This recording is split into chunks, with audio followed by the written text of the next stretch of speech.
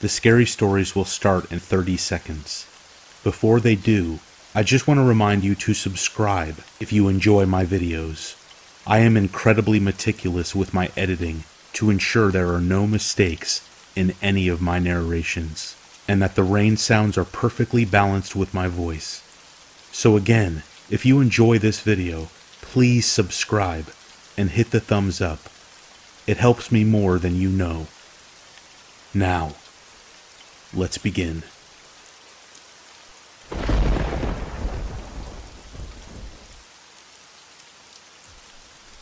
I am pretty sure my best friend or my parents murdered someone when I was 15.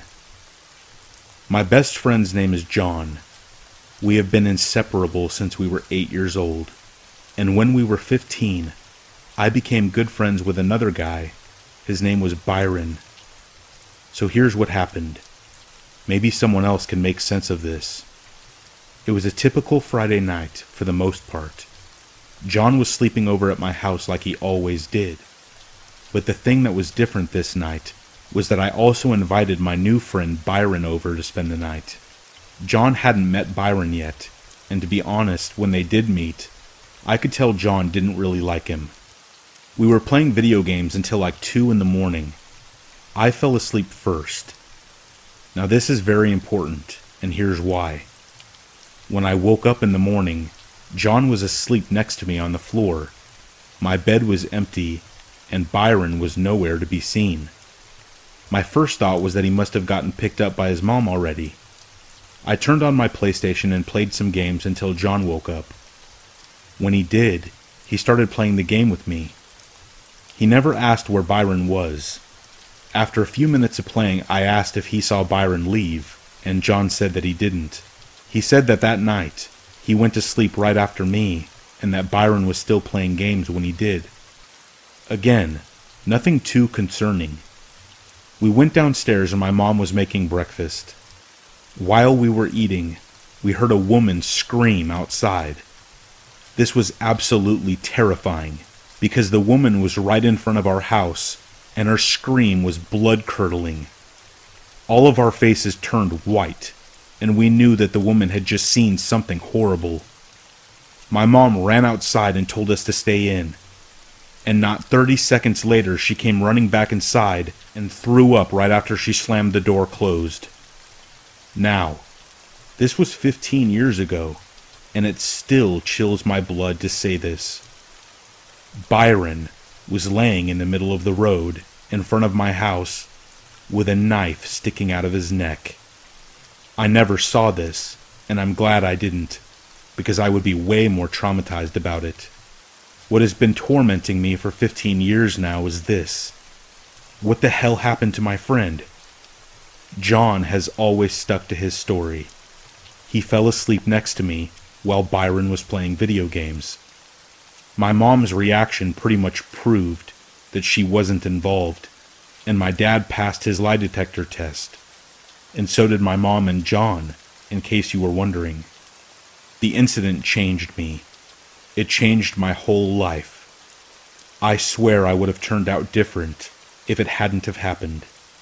And to be honest, I feel guilty. I feel like in some way it's my fault. That night, something happened. Something happened to my friend. What do I truly believe happened? The only thing that kind of makes sense to me, that John stabbed him for some reason. Why and how did he end up in the middle of the road? I have no idea. I have had drunken incidents as an adult with John, begging him to confess to me, and he has never changed his story. Not one word. I don't think I'll ever know what happened to Byron, but at least once a month for the past 15 years, I have this nightmare. I'm laying in bed, and I can't move. I'm staring at my bedroom door, and it swings open. Byron rushes in screaming, with the knife in his neck, and his hands out, like he's going to choke me. The second that his hands hit my throat, I wake up.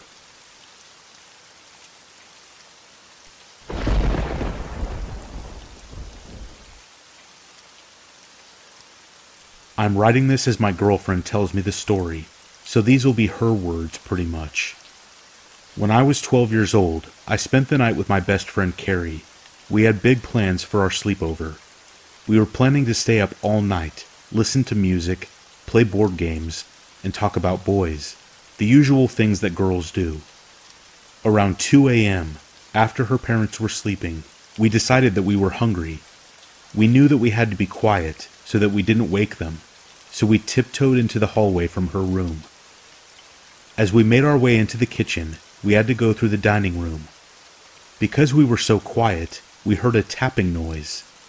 Immediately, we both knew that someone was tapping on the living room window. You could see into the living room from the dining room, so immediately, our heads turned towards the living room. We could see a figure standing on the porch next to the window. Because of the way the porch light was illuminating the figure, it looked like a shadow. We thought the figure was Carrie's sister's boyfriend.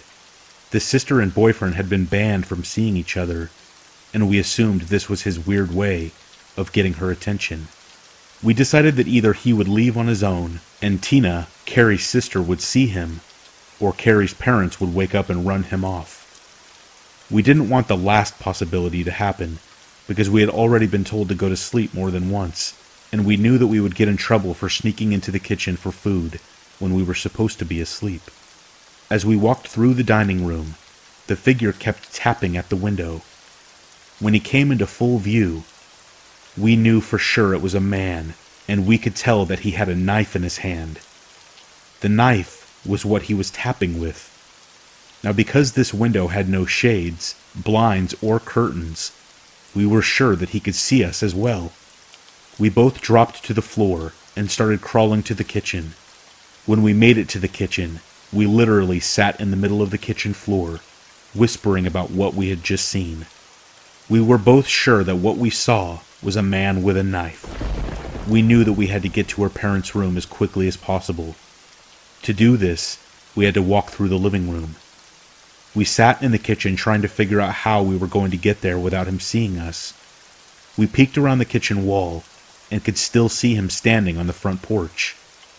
We couldn't make it to her parents' room without him possibly seeing us. We decided to crawl back to her room. As we did, we heard the front doorknob jiggling. We basically freaked. We crawled back to her room as fast as we could and locked the door. We crawled to her bedroom window that faced the street so that we could see if he was still on the front porch. We didn't see him. We didn't hear tapping either. As we were watching from her window, we saw him leave her yard and start walking up the street towards the main highway. I could see the knife shimmering off the streetlights. It was a huge butcher's knife. When we realized that he was leaving, we ran into her parents' room to tell them what happened.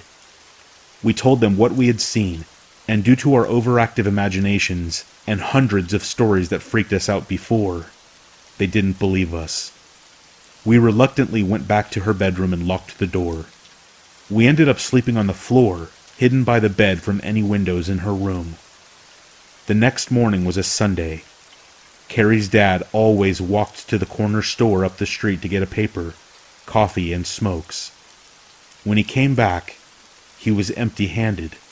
He said the store was roped off with police tape, and it turned out the clerk in the store had been stabbed to death.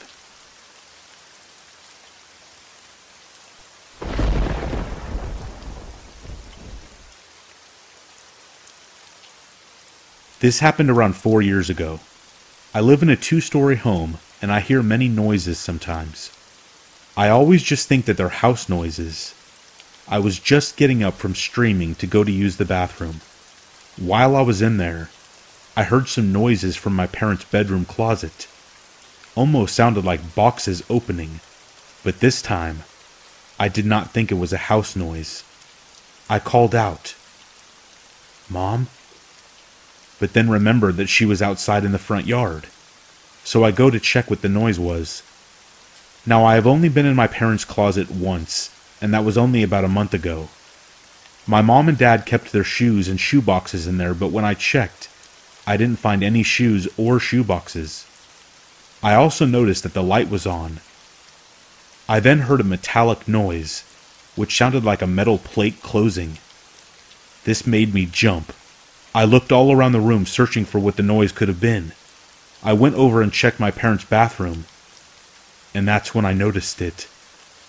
The drain had been lifted open and closed, and that's what the noise was. I could tell because the screws were laying on the floor next to it. I then heard the noise of someone banging on a metal object. I ran downstairs, not looking back, but I could hear someone's footsteps behind me. I literally jumped down the stairs and ran outside to my parents. I then realized that they weren't home. I ran to the neighbors and asked them to call 911 because there was someone in my house.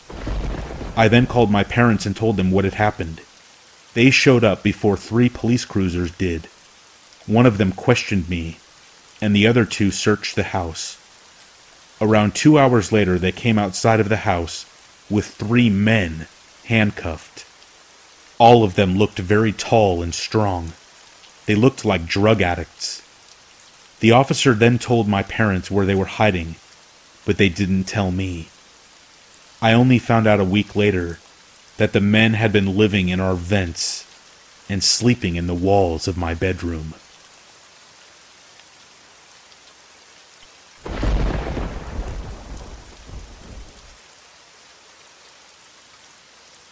I am diagnosed with autism, ADHD, and depression.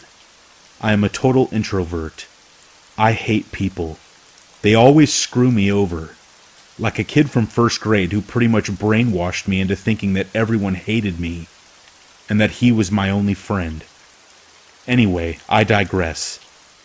I have always seen and heard things that were not there. Example, hearing my name being called when I was home alone. This happened all the time. I always kept it to myself. I did, however, tell my best friend, the IT woman at my high school. We hit it off, and in no way was any of this sexual.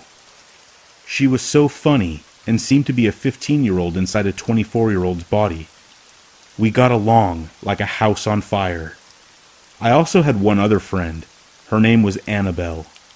She and I were in a relationship. I would never see Annabelle in the hallways or in any of my classes. I found it odd, but I didn't care. I was too obsessed with the fact that somebody my age wanted to spend time with me on a regular basis. It was amazing. Whenever I was eating lunch and looked over, she was always there beside me. We talked about everything under the sun. I never met her family or saw any pictures. She did not have a phone either, which I found hard to believe at first, as we were freshmen in high school. A creepy thing started to happen around halfway through the school year. I would start seeing her walk into a bathroom, and then never walk out. And I asked somebody to see if she was still in there, and they would say that it was empty. The bathroom, that is. I found it odd, but brushed it off. Whenever I would talk to her in front of other people, they would always give me weird looks, which I thought was rude. Is it so unbelievable that I have a girlfriend? I'll try to introduce her to some people and they would call me a psycho. I never knew why.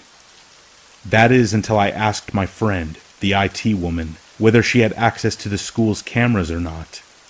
But I wanted to see how Annabelle was hiding in the bathrooms, and suddenly popping beside me when I was eating lunch, when she had not been there a second before. My friend said that she did, and pulled up some surveillance footage. And what I saw scarred me for life. We found a particular file in which we were talking on a bench. Afterwards, she went into the bathroom and didn't come out. I wanted to see where she went after she got out of the bathroom, because she would do this often. But to my horror, the footage revealed that I was talking to a blank space of air. I stared. I was frozen. I asked her to find some different files of the video in which Annabelle and I were talking. Yet again, there was no Annabelle. I was yet again talking to nothing. I asked her if I could copy some files to a zip drive so that I could watch them at my house. She was hesitant at first. She saw how much this shook me up and then agreed. She let me copy down months' worth of footage, made me promise to never tell anybody about it. This is why I'm not saying her name, because she could get in real trouble. I went home and plugged it into my laptop and watched back all the footage in which we were supposedly talking. There was never anyone near me. Ever. I thought I was crazy. I had been talking to this girl for half a year, and now I realized that she never existed. It was heartbreaking, needless to say. I cried myself to sleep that night. When I woke up the next morning, I saw her sitting on my bed. She was smiling at me. She told me that she knew that I would have eventually figured it out. I asked her what it was that I figured out. She told me that she wasn't real. Never was real. All the interactions she had with me were fake. And then the most horrifying thing happened next. She began to twitch, spasming all over the place on my floor, making tons of noise. Looking back, I don't know how she made any noise, seeing as she wasn't real. Her head started to switch back and forth between her head and the head of something horrifically terrifying. Her head calmed down, and when she looked at me, it was as if the devil itself was staring me down. It still was her head, but it was just so evil. I don't know how to explain it. I was frozen in fear. I willed for it to stop, and surprisingly, it did. I wanted her to go away, and she did. This freaked me out even more. Just as I thought about what if she came back, she was back immediately. She let out the most blood-curdling scream, and then told me something that would shake me to my core even today. She said, and I quote, "Did you really think I was real? I'm all in your head. You made me up. I am a fragment of your imagination, but I have become self-aware, no longer your sweet girlfriend. I will control you for the rest of your life. You will do as I say, when and where I say it. You have no power over me. Now stand up." I felt my leg muscles starting to contract. I was sitting on my bed at the moment, and wanted so badly not to stand up, to show her I was stronger. Any such struggle to keep my legs from contracting all the way into standing position. I could see her struggling physically. And then it hit me. She was a fragment of my imagination. The other way around. I willed for her to sit down, and to my surprise, she did. I told her she didn't have any power over me, and that I was real, and she wasn't. She started to apologize, and I screamed at her. I must have thought something as I did this, but as I screamed, her skin peeled away, as if the wind exiting my mouth was stripping her to the bare bone. Before long, she was nothing but a skinless humanoid figure. She smiled at me, with her disgusting skinless mouth, and told me this: "Well played, but this is not over." And then she melted into the floor, and all was normal again. I was so shaken up by this that I went to the bathroom and vomited all night long. Part of me thought that this would get her out of me. I was so wrong. She would harass me for the next 2.5 years of my life, no longer in her girl form, but in her skinless, bloody form. She would appear from nowhere and jump scare me. That was mostly the extent of her abuse. But this happened 24/7. In class. In the hallways. Everywhere. But then one day, she stopped. I don't know why, but I'm glad she did.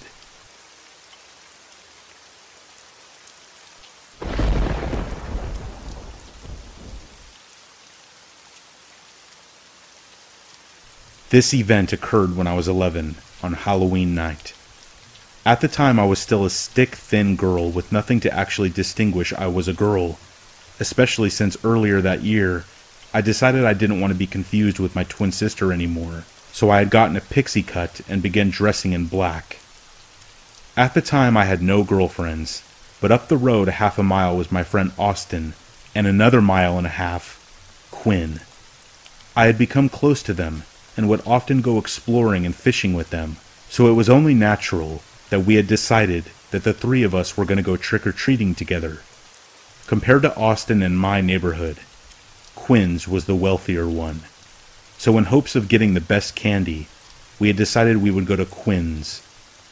I had been to Quinn's house a few times, but most of the time, when we hung out, we would walk another mile up from Quinn's to the Rudders for Slurpees, and then another 2 miles down from my house to the park and lake. So Austin and I weren't familiar with this neighborhood or the ones around it.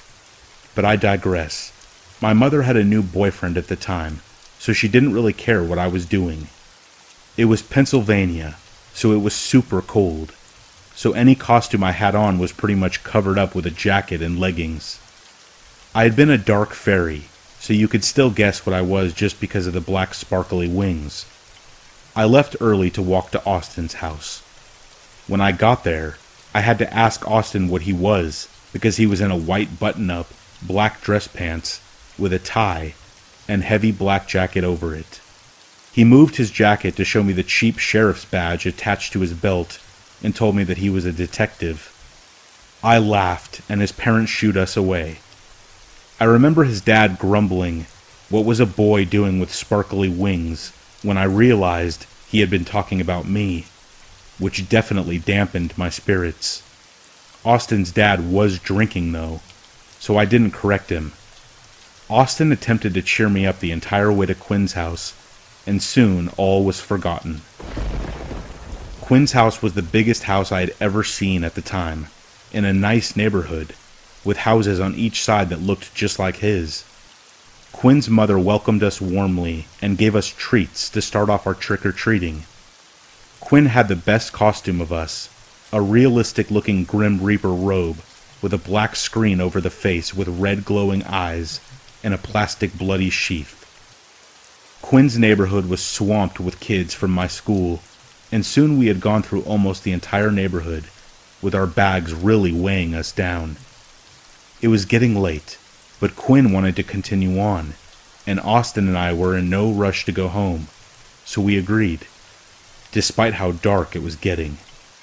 Quinn told us that there was a shortcut to the other neighborhood throughout his backyard, if we went down the hill and through the trees for a while.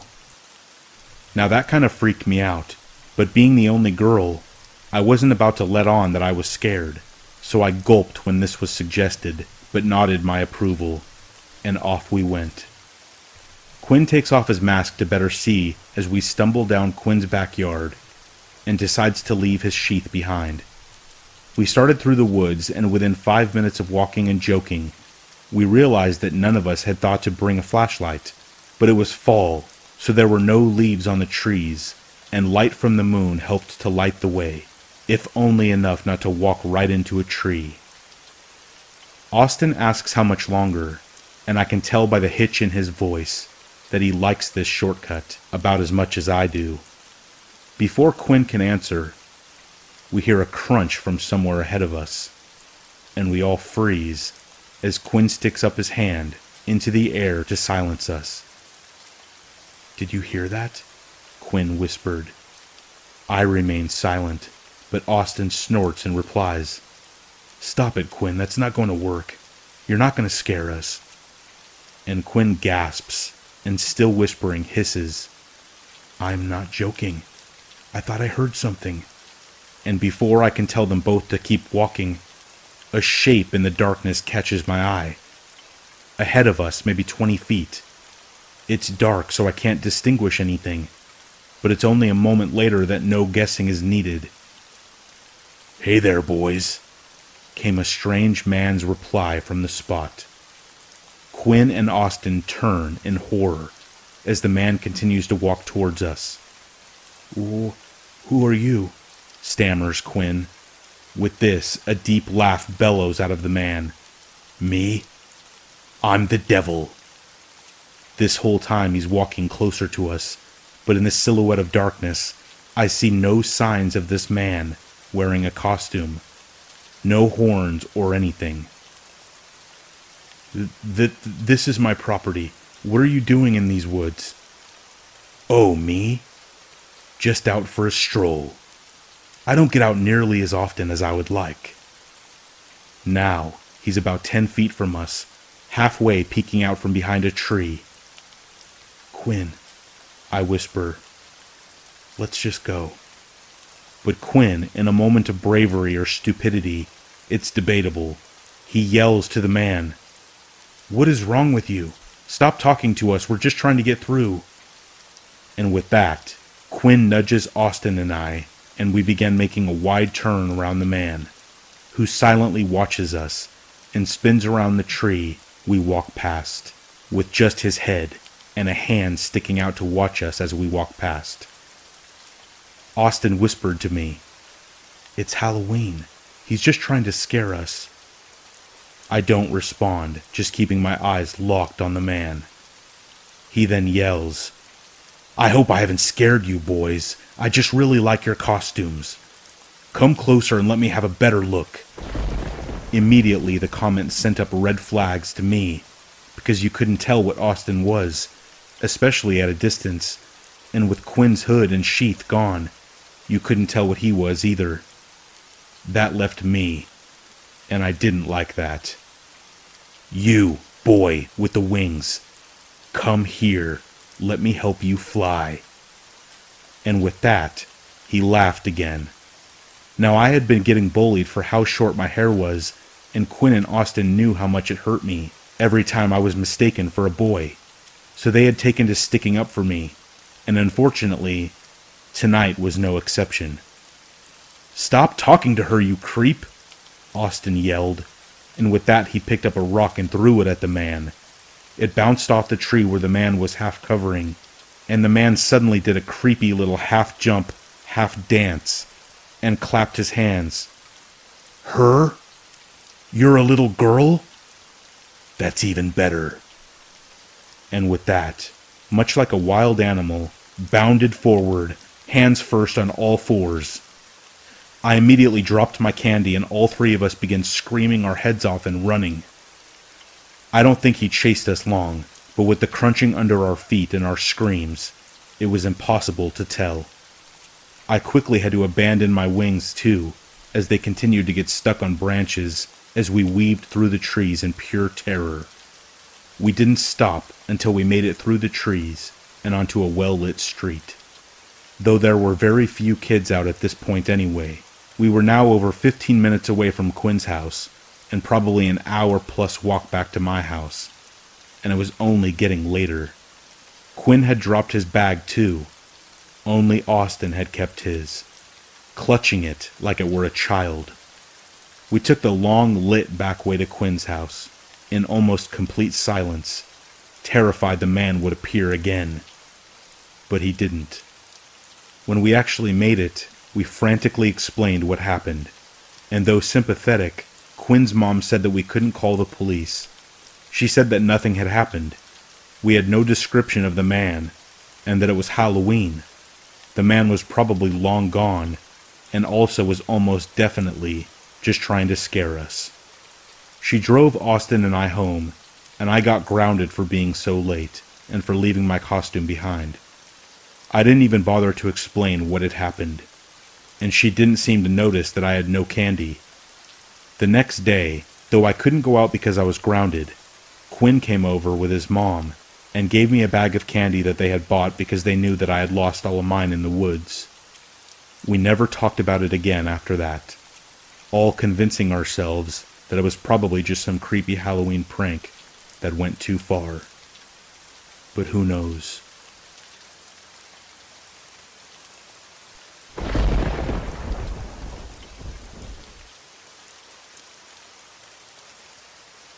For some context, I was about 10 years old.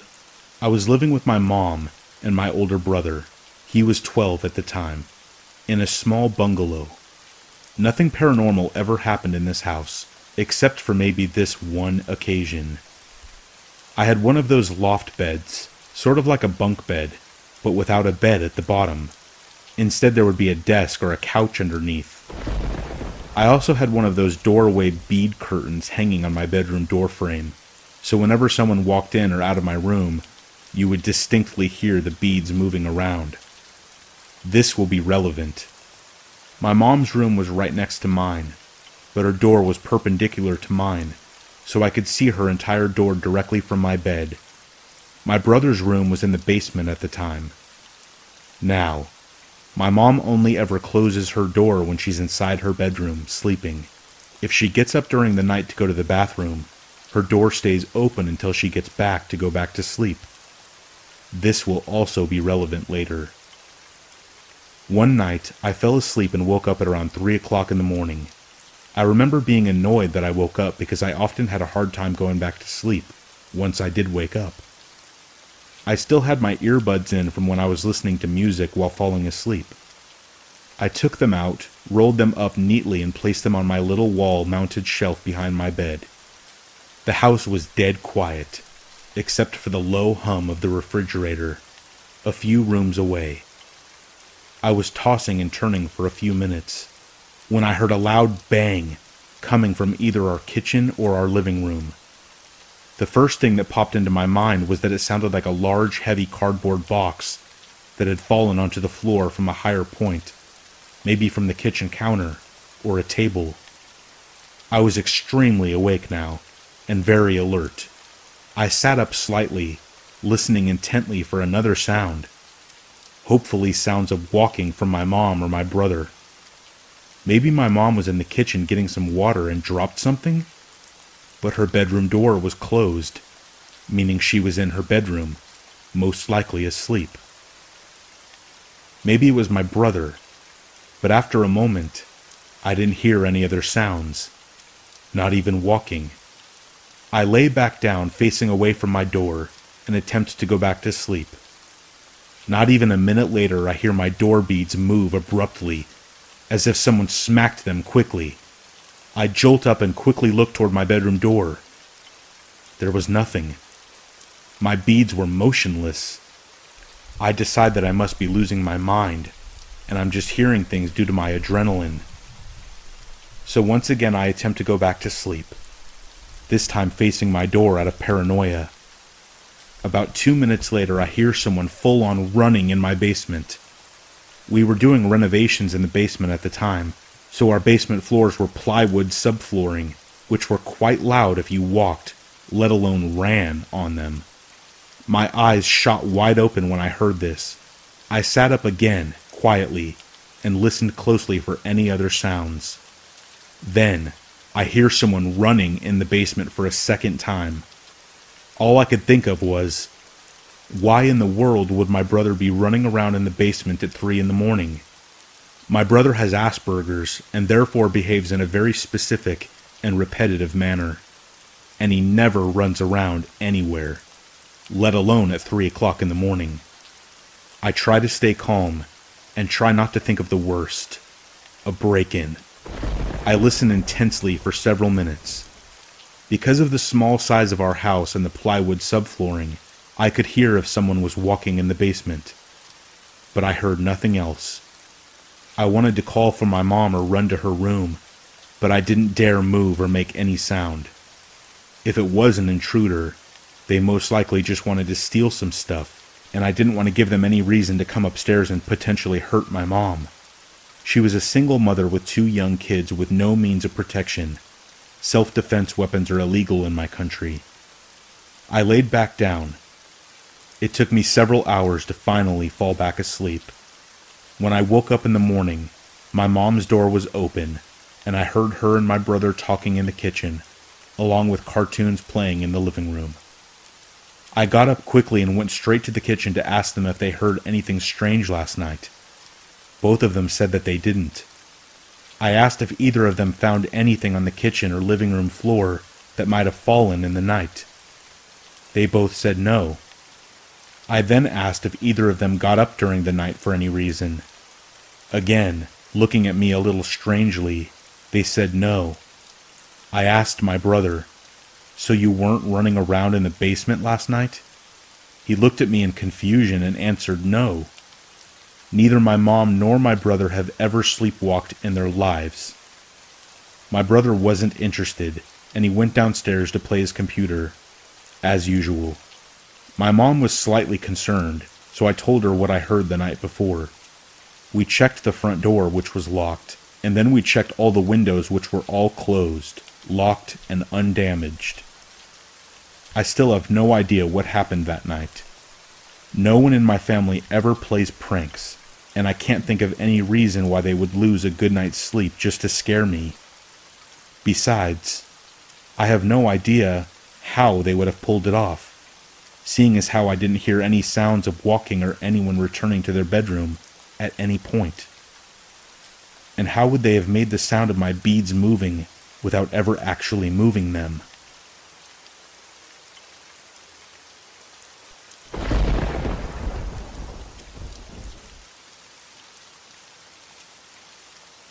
This happened in 2011. My husband is in the armed forces, and 4 months after we got married, we got orders to Colorado Springs. We moved 3 days after Christmas Day. To give some background, I have a son from a previous relationship that had just turned 4 years old. We bought a huge house in a cute little suburb right outside of the Springs and bordering on the Black Forest. You may have heard of it when it caught fire in 2013. It was horrifying to be evacuated, but that's another story. We had really only had time to get our stuff unloaded into the house from the moving trucks when we had to go to California for a short deployment. It was going to be 3 months without him, and he had to be there 11 days after we arrived in Colorado. Besides feeling a little bitter about being dumped off in the freezing Colorado in the middle of winter with my little boy and left to find our own way, we loved how beautiful the area was. The house didn't give me any weird vibes at all. It was lovely, and only about 10 years old when we moved in, which is still pretty updated by house standards. The house had been on the market for a year and nearly sold 6 times before we bought it. Each time something fell through with the financing, or so my realtor said. And as a result, the owners were letting it go at a steal, having moved to Kansas and paying 2 mortgages at that point. We were overjoyed. I would try to describe the layout of a few spots to make the story easier to understand. It had a huge open floor plan. The living room had 20-plus foot ceilings, which opened up to the loft upstairs. Our bedroom, my son's, and an extra room that would later be my daughter's were all upstairs. At the top of the stairs, there was a loft that separated the 2 bedrooms, and then just across a long catway, my master bedroom. This was just a hallway that was open to the living room downstairs on one side, and the entryway and the front door on the other side of it. Also, another important thing to note is that the main living room along with the guest room on the main floor had the ceiling light fan combo that was controlled with a remote. I can't remember exactly when it first happened, but it was in the evening, which in the Colorado winter meant it was already pitch black outside. I was on the couch watching TV while my son played in his bedroom. Out of nowhere, he comes running down the stairs screaming and crying. I could hear the fear in his voice and ran to meet him on the stairs. Once he could calm himself enough to speak, he finally stutters. "The darkness." I had no idea what this meant, but assumed he got scared of his closet or something, as all the other lights were on upstairs. His bedroom had a walk-in closet with a window that faced the street out front, so it still wasn't ever that dark. Our house was on a corner, so there was a light pole right at the edge of our property. I walked him back upstairs to show him it was nothing, and to put his mind at ease. I asked where, and as I suspected, he pointed at the closet. The only weird thing was that the light was already on in there. I said, "See, buddy, the light's on, so it's not dark." He still refused to be alone in his room for a few days, and had to sleep with me.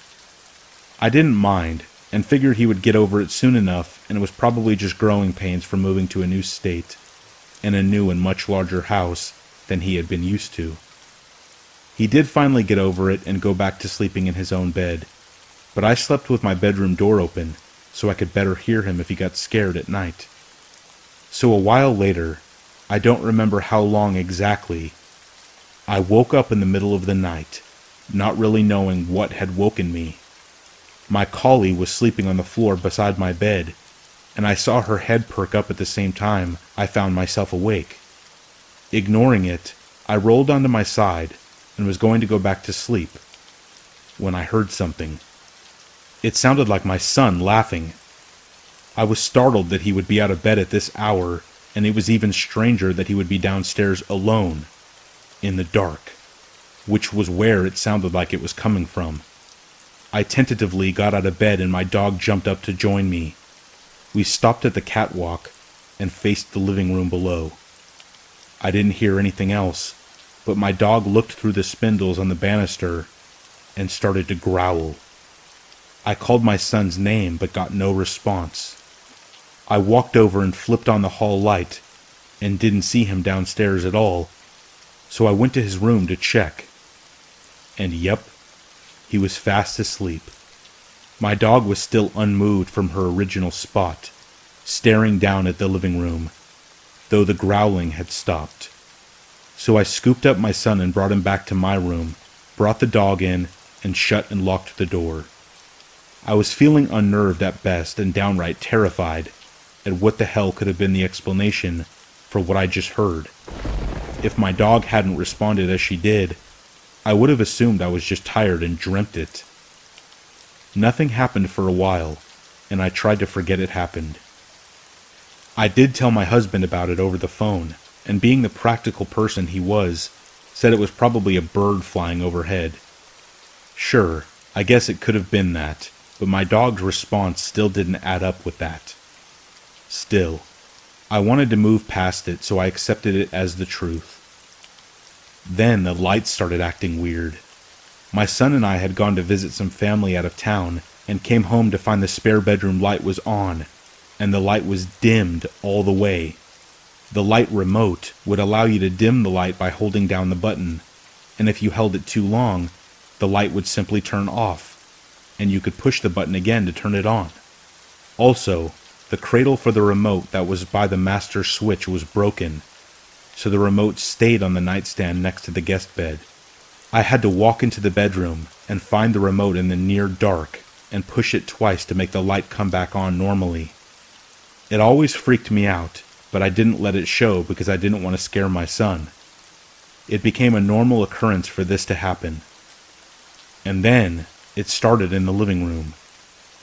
I was watching TV one night after putting my son to bed while watching for my husband to call me to say goodnight, as he did every night. I had the light on, but out of nowhere the fan turned on high. I left the remote on the wall cradle so it wouldn't get misplaced, so I got up and walked over to the switch and turned the fan off before returning to the couch. After a minute or so, it happened again, the fan running at full blast. So I got up to turn it off again, and as soon as I got close, it turned off. Annoyed, I turned back to the couch to get comfortable. Another few minutes go by, and the light just turns off. At this point, I just said nope, turned off the TV, and called it a night. When I woke up in the morning, the light was back on, and the fan was running on high. Of course, when I told my husband about all these things, he said it must be getting interference from a neighbor's remote or something of that nature. Yeah, I thought that sounded like a load of crap too, but I really wanted a logical explanation so that I didn't feel so scared being awake alone at night in my own house. My husband finally made it to our home, and naturally the lights didn't malfunction when he was around. I looked like an irrational and scared woman, letting my mind play tricks on me. But one night, we were both watching TV, and we could see a dark little head peek over this section where the lower wall meets the spindles on the banister at our catwalk. Assuming it was my son sneaking out of bed to spy some extra TV, my husband went to catch him, but came downstairs puzzled when he found my son sleeping soundly. We would always catch a glimpse of what looked like a dark-haired child peeking around or down at us from up there, and I think at this point he finally started to believe me. We were home alone once while my son was at school and heard a huge bang from the spare bedroom upstairs. My husband went to check it out, but never found a thing out of place. Occasionally we would hear running or footsteps in the same room. After a year there, my daughter was born, and that became her room, which made the steps and running much scarier as she was a newborn and couldn't even walk. My in-laws came once and stayed with my kids so my husband and I could go on an overnight trip alone up to Woodland Park for our anniversary. But when we got back, my mother-in-law said that she would never stay alone in that house again. She never said what scared her so much, but she was convinced that the house was not right. I hadn't even told anyone but my husband about what had happened to me in the first few months there. I never expected to find a haunted house in the burbs and in a newer house. I still can't explain what happened with all of the weird things that went on there. We moved in 2014 when we got orders to another state, and I haven't felt creeped out or like I wasn't alone or was being watched in any of our houses since then.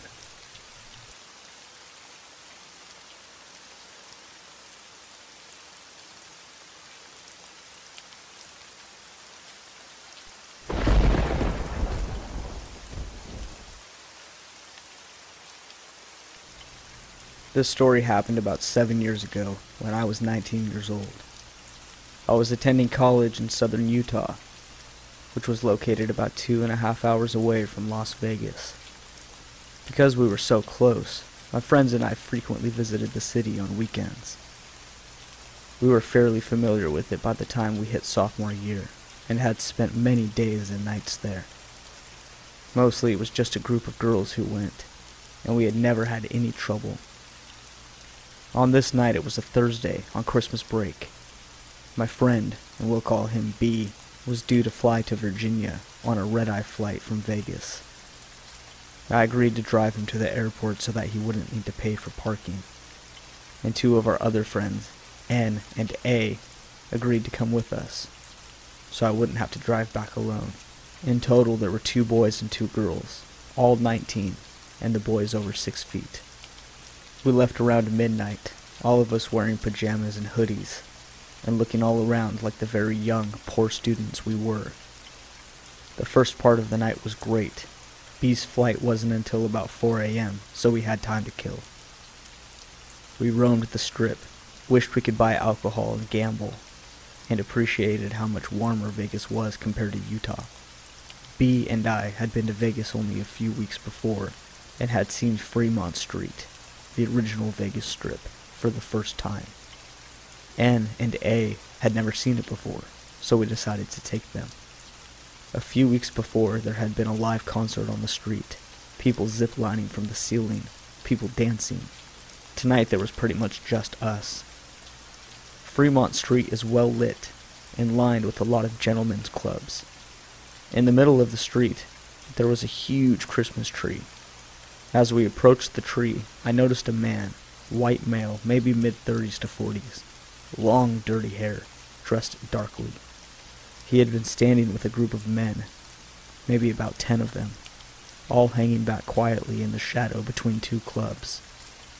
They seemed to be minding their own business, but this guy was strange. We locked eyes and he walked straight towards me. He never once looked away.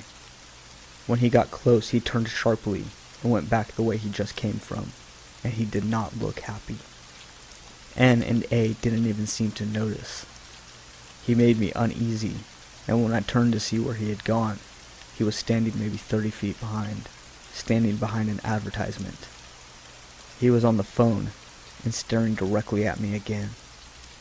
He hung up and walked away, further down the street where he had wandered in, and didn't look back. While I was watching him, B had also noticed this strange man's behavior. He had turned to look at the group of men, one of who was also on the phone. As soon as the staring man hung up, so did the group. He, the man in the group, stood suddenly and beckoned to another group of about 10 men waiting opposite the Christmas tree. We had never even noticed them there. That's when B announced that we needed to go. Both groups were walking towards the four of us quickly, and it took a few terrifying seconds to get N and A to respond. We quickly walked back down the street, trying to be calm as possible, and at this point both groups had merged and were following us. I don't know if you've ever been followed by a literal wall of men, but I, 0 out of 10, would recommend it. We decided to turn a corner into the side street, and as soon as we did, we broke into a run. It might not be related, and probably isn't, but to add to the terror, as we tried to cross a street, a very sketchy-looking taxi driver slammed his brakes into the crosswalk on a green light. He just stared at us, and we finally broke into a run around his car. He didn't even move.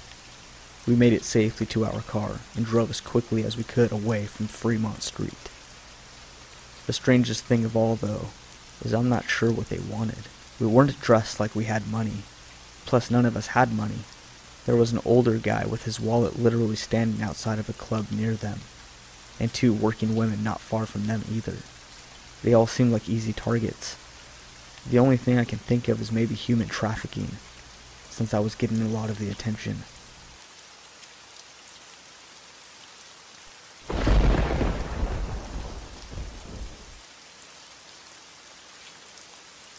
Even with me telling this story, I'm not sure I've managed to capture how actually terrifying this was at the time. I had an extremely creepy experience a few years ago, and it is still the most intimidated I've ever felt in broad daylight in a public place. I had a few hours to kill before I got caught up with my boyfriend, who was working, and decided to head into the city center to do some shopping and browsing. As I head up to the doors of a larger shopping center, I immediately met eyes with a man in a dark jacket and jeans lurking outside the shops. He seemed really intense and eyed me up and down, but I didn't think anything of it. I broke eye contact with him and headed straight for the doors. As you enter the shopping center, there is an elevator to the left and a series of escalators to the right. As I have nowhere in particular to be, I head for the escalators. The escalators tend to be quite busy, but I felt slightly uneasy about how close the person behind me was, so I moved my bag from the side to the front of me to feel a bit of security. The first floor doesn't have many shops that interest me, so I walk around to the next escalator. I start to become very aware of my surroundings and can feel someone following a little too closely behind me. As I reach the second and third floor, someone is still following closely behind. I can tell it's a man, and I feel he is towering over me. I start to feel really anxious as he keeps taking the same corners and continuing up the escalators right behind me. I can feel his breath on my hair. I decide to continue up to the top floor, as there is a big open space with a food court and toilets, hoping he'll stop following. I continue up the next series of escalators, and the creep follows closely behind me the whole way. The most unsettling thing about it was that he didn't say anything. He just stood very silently behind me, as if he just wanted to intimidate me. I really thought that if this kind of stuff ever happened to me, I would turn around and ask for the time, just so that I could get a good look at him and hopefully defuse the situation. But I just felt so much dread in that moment, and couldn't talk myself to turning around. As I reach the top floor, I almost sigh with relief, as there are loads of people about, and I can head straight for the ladies' toilet without fear of him following me. Almost running at this point, I make a beeline for the bathroom and phone my friend for some advice. My boyfriend was working, and I didn't want him to worry whilst he still had a few hours of his shift.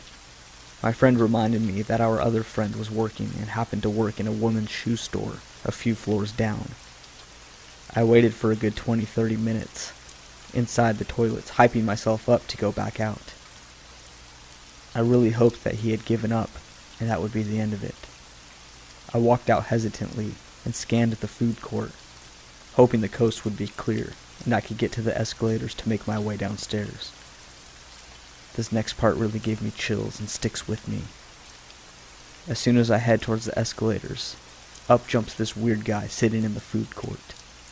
This was directly across from the escalators that would take me back downstairs. I finally get a good look at him and realized it was the guy I had seen lurking at the front door.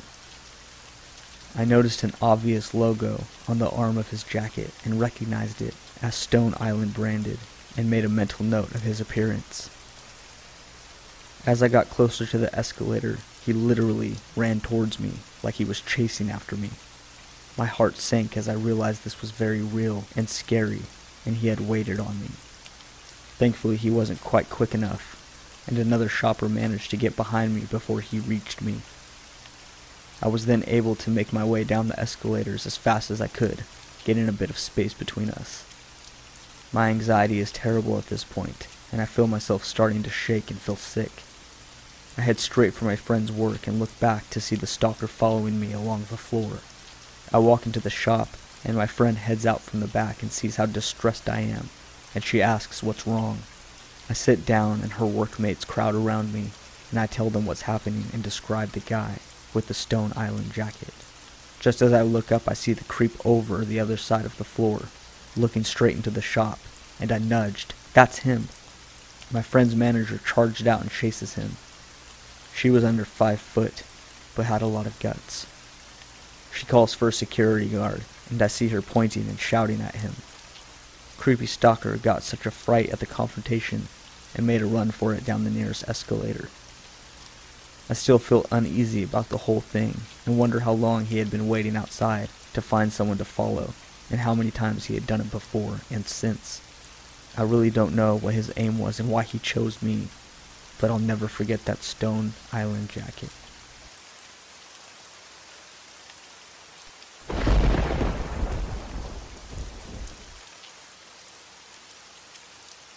This happened when I was 13. I started school in September and noticed that all of my friends were in other classes while I was alone in mine. I felt really sad, but I wanted to make friends in class, so I started to hang around with 3 girls. We'll call the first one I wanted to talk about Kay.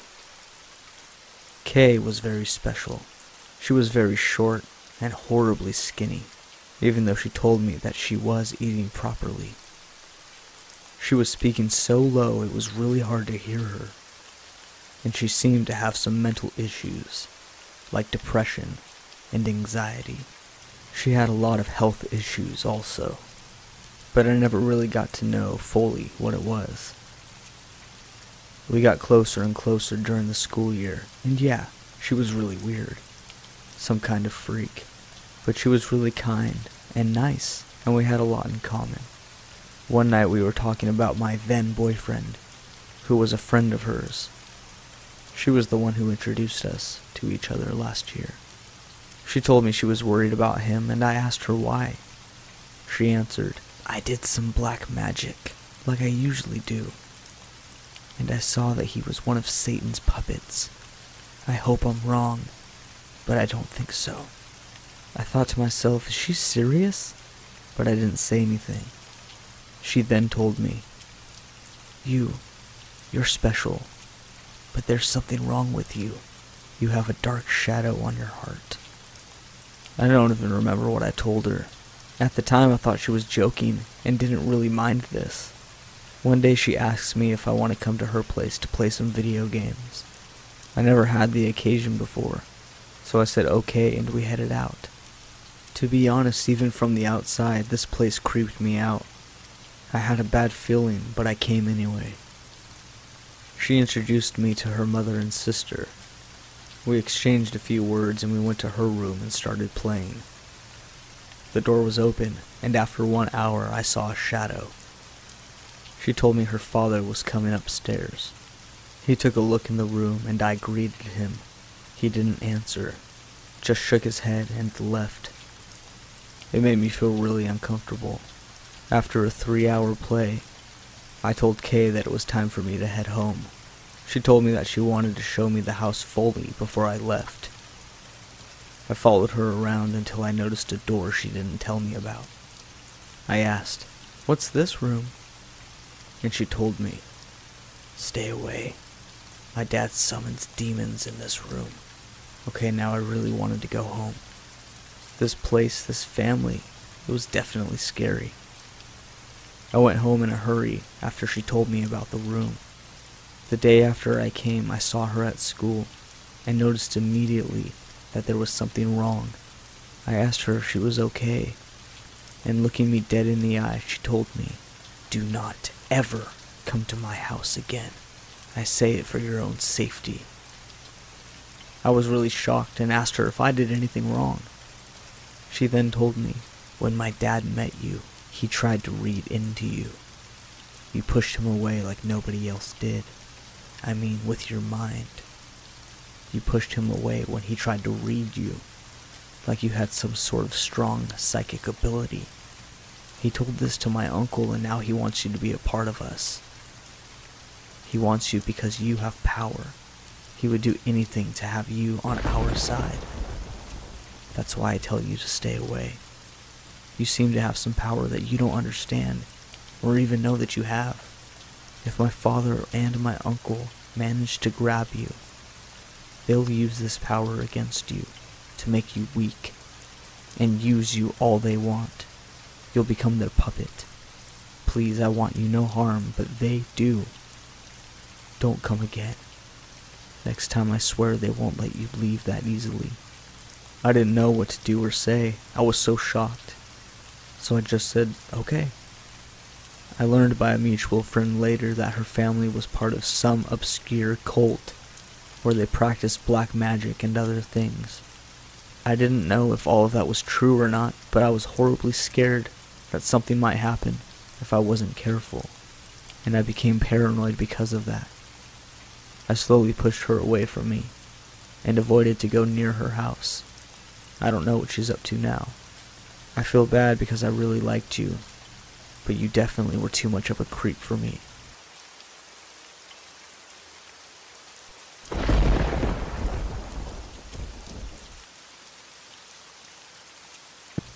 This happened this past Saturday at my bachelorette party.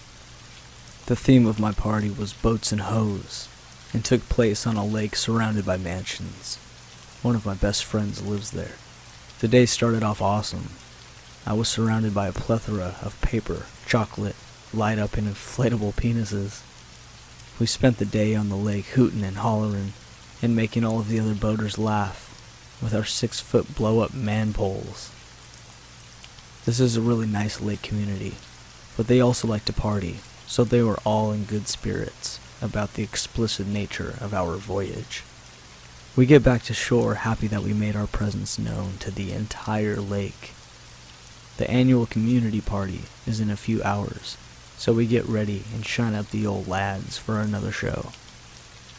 We head over to the party on the boat, and try to bank the boat at the park where the party is a couple of times until we are sure it's pulled up far enough to not float away.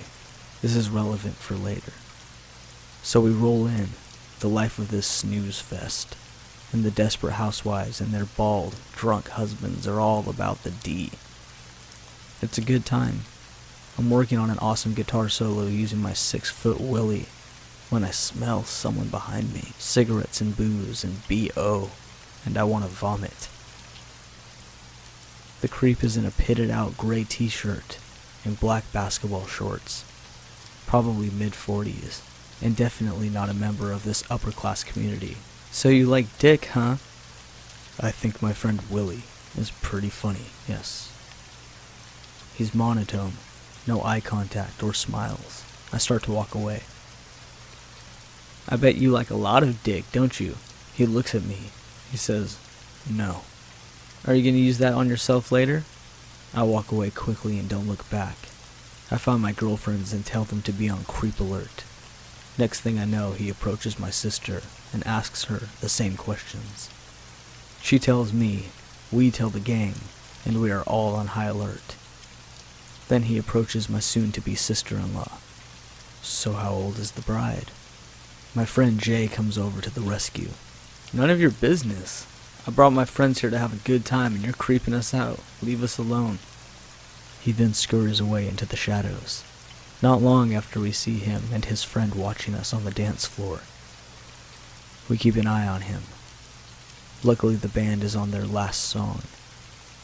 It's going on 2 a.m. and we regroup around a picnic table for a while. The creep is nowhere in sight. When we're ready to call it a night, we walk back to our boat. We're confused because we can't find it, until we notice that it's floating away. Someone had, minutes before, pushed the boat offshore. A couple of the girls jump in after it, and that's when we see their boat off a ways with the other lights, watching us. We officially went from feeling annoyed to feeling threatened. The girls get the boat back to us, and we all get on. The dark boat starts driving away down the lake. Crap! We have to go that way to get to the lake house that we're staying at. We give them distance until we can no longer see their boat. They never turn their lights back on, and head home. As we are docking in front of our lake house, we see that the boat is coming up behind us. They snuck away and hid, then followed us. Great, they know where we're staying now. Well, I'm pretty drunk at this point, so I'm feeling brave. So I stand at the end of the dock as they coast slowly by. I'm staring at them dead in the eyes. I see you. They are looking back at me the same way. Forget this. We run inside, lock all of the doors, and pray we have no other encounters with these hillbilly freaks. I know that gyrating around with a bunch of dicks isn't exactly giving off a nun vibe, but we were clearly having a good-hearted fun time with the community, and not dressing slutty or being flirtatious at all. It's disgusting when I think about it, because I can still smell that guy. There always has to be someone to ruin the fun.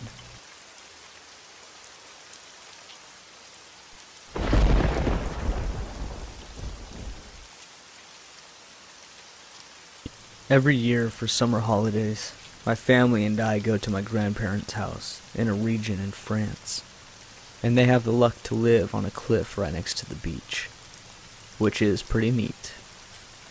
And for you to understand the situation I was in, I'll do a quick description of the place, and mostly important, how to access the beach. When we get out of the house, we need to cross a little road and get to an entrance between bushes. Then it's a clear but narrow path that you can take just to enjoy the view of the sea, or you can also go to a staircase built in the rock of the cliff. Then you'll just have to walk on medium-sized stones, and ta-da, you've arrived to the beach. The place itself is pretty big, but there's only a few ways to access it. By the staircase I described, or by another one at the other end of it. Also, big thing to mention, as I grew older, I stopped building sand castles and swimming with my family. I'm 18 and the older of 3 other siblings way younger than me, so I was done playing with child's games, and I started to climb the cliffs for fun. Not the steep ones, it was more so a semi-hiking and partially collapsed cliff. This will be relevant later. Now on to the story. Last year, after having dinner, I headed out for a little walk on the beach. No one seemed determined to come with me, so I went alone. No big deal, I did it every evening. After going down the staircase, I walked a little bit, and then sat down on a stone to smoke a joint and listen to some music. Not really smart, but hey, I'm a teen in a little village that I go to every summer, and as much as I love my family, it gets pretty boring from time to time. Anyways, I'm enjoying my time when I spot a guy in the corner of my eye at maybe 40 meters of me. No big deal, it's a free access beach after all. But then he starts heading his way towards me. His head was shaved and he had square-shaped glasses on, maybe around his mid-20s or early 30s. He was pretty tan, like he worked outside for a long time. The bald guy is getting closer, but again, I don't own the beach. As he's coming next to me, I hear over my music that he is trying to talk to me. I remove my headphones and he says something along the lines of, "Hey, you look familiar. Have we met before?" I answered with a calm but firm no, but he keeps insisting that he saw me at the beach today. And Cyril said maybe he did, but there are tons of people at the beach. I don't remember everyone I see.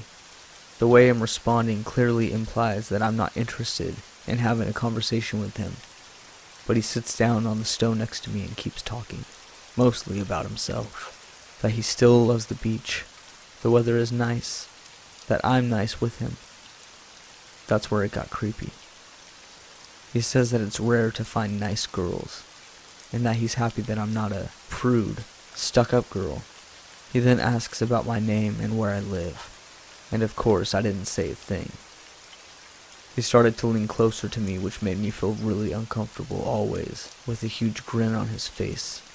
And that's when it hit me. Remember when I said that there were only a few entrances to the beach? That guy was sitting right between me and the staircase. I was cornered. No one was there. We were completely alone, and even though I'm a quiet athletic, I'm 4'9" and weigh 90 pounds. This guy is twice my size, and he clearly wants to continue our discussion.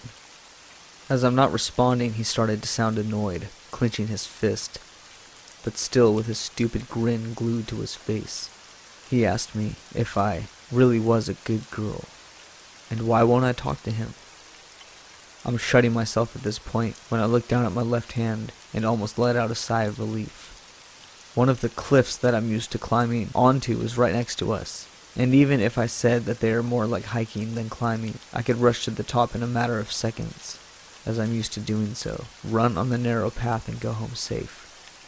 So I just got up and said, "I don't want to talk anymore. Good evening." He looked startled for a minute, looked back at the staircase for a second, which confirmed my suspicions. He thought he had blocked me.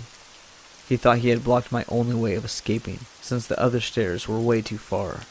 To this day it scares me that it was his first reaction. At this point, I'm high, tired, and terrified, but I start to walk confidently to the cliff at a high pace. And in the corner of my eye, I can see that he is standing now, looking in my direction. As soon as I'm close enough, I literally start to jump for a rock, to another rock as fast as I can, scratching myself in the process. When I arrive at the top, I look down and he is looking at me, not smiling like before, but frowning and looking like he was on the verge of committing a crime. I then sprinted to my grandparents' house, which luckily is very close, and explained everything to my mom, and the next day I reported the guy to the police station, giving the best description that I could. Since it's a small village, they could apprehend him easily if he was a resident, but to be fair, French police suck, and nothing came of it.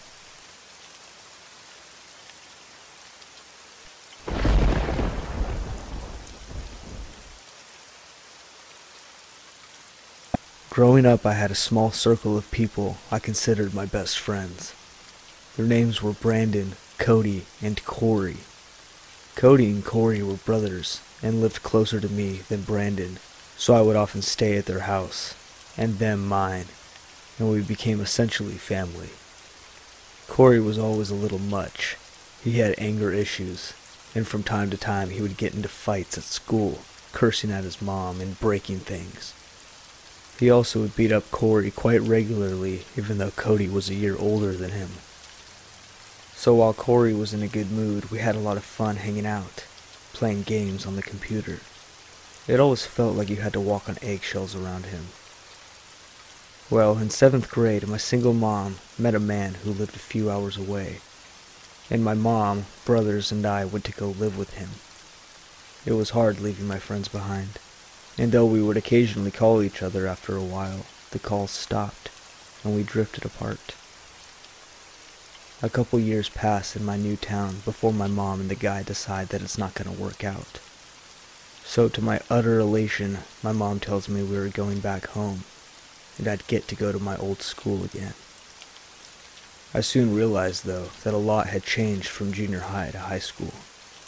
Brandon and Cody no longer sat at the same table as Corey. Corey now sat with the druggies and troublemakers. I learned that he had started drinking and smoking weed and experimenting with hard drugs. That he was no longer living at home after assaulting his mom, and he was now staying with one of his druggy friends. Cody told me how worried he was about the path that Corey was spiraling down, and that he didn't know how to help his brother straighten out. The first time I spoke to Corey after returning, he asked me if I smoked pot and invited me to come chill with him after school. I declined, and would continue declining his occasional offers, until one day he stopped showing up to school, dropping out as a sophomore. It was hard seeing him like that. He had always had issues, but was always protective of me and my brothers at the same time. He'd come from a broken home just like we did. His dad's passing when he was very young, and mine going to prison when I was young. He loved my mom, and had even gotten suspended when another kid insulted her, and he overheard it and then proceeded to headbutt him. As I entered adulthood, we had lost touch completely, save for being friends on Facebook, which he only seemed to use to post things like 420 and where the coke at, and who's trying to smash. After a while, I noticed he stopped posting altogether. One day, though, I messaged Cody, whom I'd also not really talked to in years. I asked how he was doing, how Corey was. He told me he had gotten an apartment and had a job that he liked. And he told me Corey was doing better, that he had realized he needed to straighten himself out, and he joined the Marines. I told him I was happy to hear it, and we made plans to make plans, but never really followed up on them.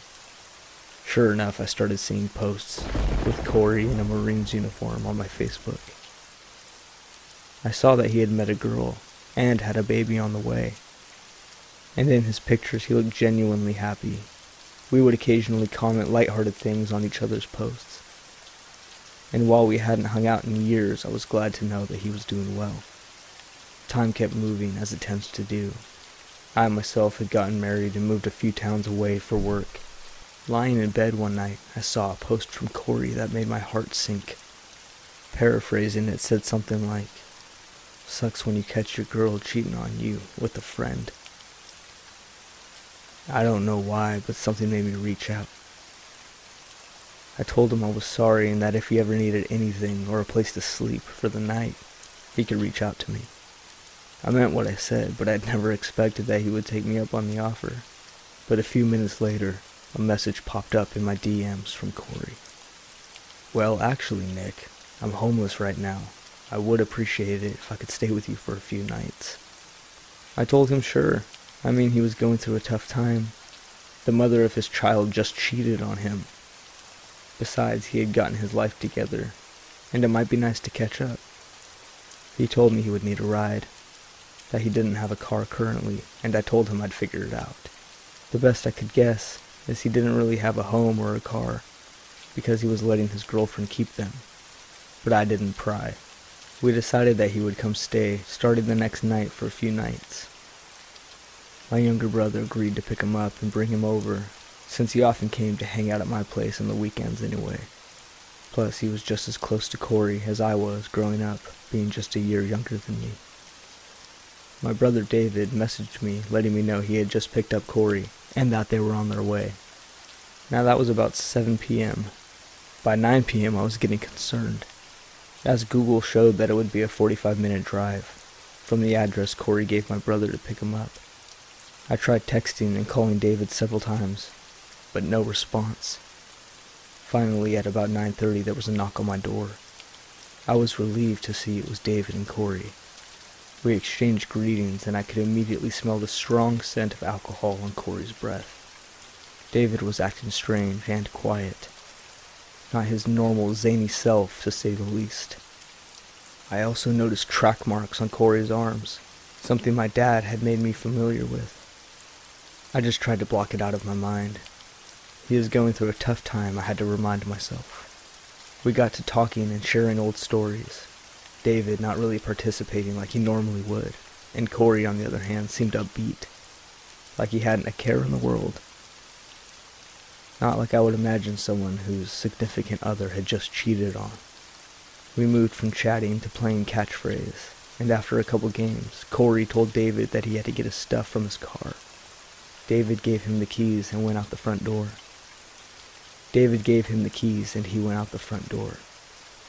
I leaned over to David and I whispered, "Hey, what's up, man?" "We just robbed somebody, and I think they might be hurt," he said with his voice shaking. "What?" "Corey asked me to stop him by a friend's place to pick up some money. When we went inside, he pulled a gun out and..." He was interrupted by Corey coming back in through the door. Corey brought back a big plastic black bag and asked where the bathroom was. Acting like nothing was wrong, I pointed down the hall. He pulled something out of his bag and went into the bathroom. The guy didn't have his money, David continued. He hit him with the gun and made him sit on the couch.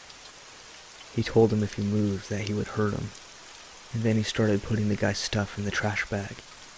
And when I went to the car, he went back inside, and I think he beat the guy up. "We have to call the police, Dave. Where's the gun now?" I said. "I don't know. I think it's in the bag." I knew I had to check. I walked to the bag and rustled through a slew of DVDs and video games and shoes, and what looked like baggies filled with some type of narcotic, as well as a pack of unopened syringes. But to my relief, and simultaneously dread, I saw the gun. I pulled it out and quickly slid it under the couch. Not to seem suspicious, and to keep my wife safe, I told her she had to leave in the car and call the police from there.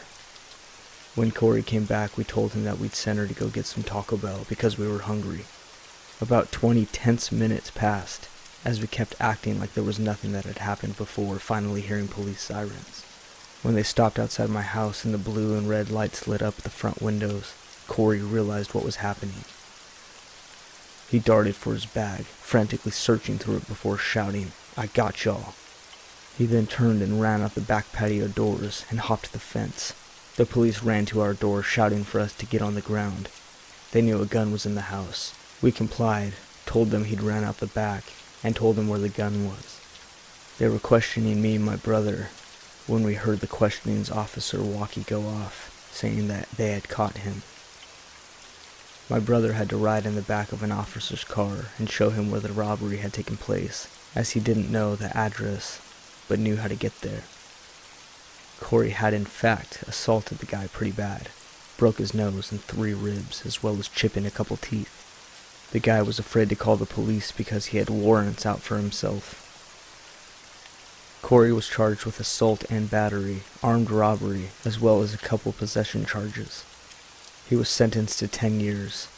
That all took place 4 years ago. But last week I got an anonymous message on my Facebook that simply read, "I haven't forgotten about you."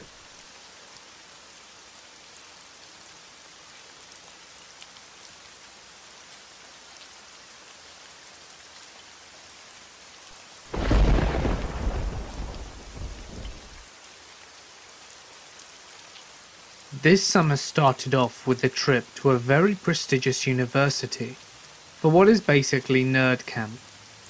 Most people were actually very lovely, except for a handful of rather strange, sex-starved, or just plain socially awkward individuals who made comments that would send chills down almost anyone's spine. For example, one boy made a comment about how we really shouldn't have any qualms about secretly injecting people's water supply with numerous biological chemicals as a means of testing what is suitable for biological warfare. Another brought a roll of what looked like 10,000 condoms and eagerly showed my roommate and I in a coffee shop with the biggest grin on his face.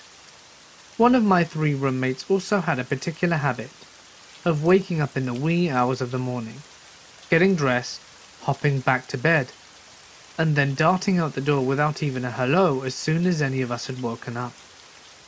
The only real physical issues I had were at the final dance when us biochemical kids were introduced to the engineers. I hate to bag on them, since most of my brother's friends, including his wife, are engineers, but these kids were ridiculously creepy. I was followed the whole night by one kid who kept trying to teach me how to feel the beat in my veins, and had my wrists grabbed by other kids I met on the first day. This isn't even the worst of it. I have yet to introduce Brett. Brett was what my roommates and I described as the dictionary definition of a tall douchebag upon first impressions. He stuck out like a sore thumb amongst a sea of acne-ridden teens with oversized glasses and pants that were too big for their belts. He came from money, unlike most of us, and liked to let everyone know how superior he was to everyone. He sat alone on all the bus rides, and until my roommate and I finally approached him, he only mingled with his fellow Pennsylvanians. He liked to brag about how long it would take him to get ready, and he probably spent more time on his hair than any girl he knew. He was ridiculously good looking, and he knew it. On one particular bus ride, the two of us managed to be stuck together when we got on late. His response was rude. "Man, I don't know if I can do this." I read silently next to him as he scrolled through his Instagram pics. Glancing over, I saw him with another girl in formal attire, most likely for a dance. I saw this as an opportunity to initiate small talk and asked if he had a girlfriend. "Nah, none of those are really my dates." He showed me his Facebook pictures of him with other girls in other fancy outfits. There were close to a dozen, and to be honest, I hated all of these girls. He then showed me some pictures of him at concerts, parties, and other random places, all with a different girl by his side. "They're so dumb," he continued. "I know they're like me, but I just hate them all. I usually take them out when I'm bored and we get hammered and hook up, but that's it. I could never date any of them. Hell, I can't even hook up when I'm sober." I was past the point of being slightly uncomfortable.